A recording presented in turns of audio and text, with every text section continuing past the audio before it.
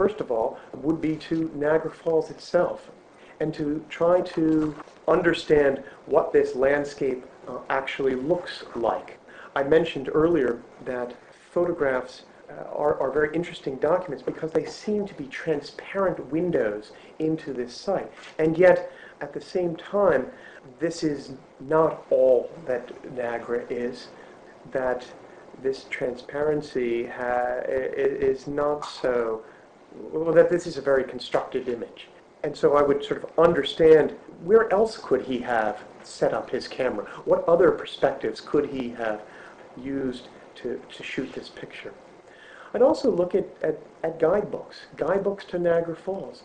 Where are the tourist developers, the hotels and the railroads, encouraging people, visitors, to go to see these particular images? For oftentimes there are elaborate descriptive texts that shape how one navigates one's experience at a place like Niagara Falls.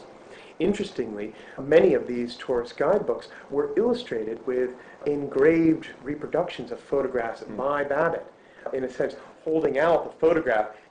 Here it is. This is what you're looking for. This is your goal, in a sense. And then, of course, another level of research involves trying to understand Babbitt as a businessman. How did he make a living? Is all that he did landscape photography? Was there a market in the 1850s for simply landscape photography? Who is underwriting him?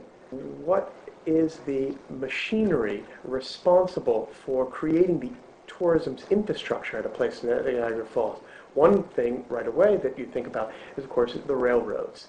And there is some evidence that in looking at railroad archives related to lines that went to the falls, that Babbitt was being commissioned to take photographs, that these railroads were buying his images to be used in their promotional materials.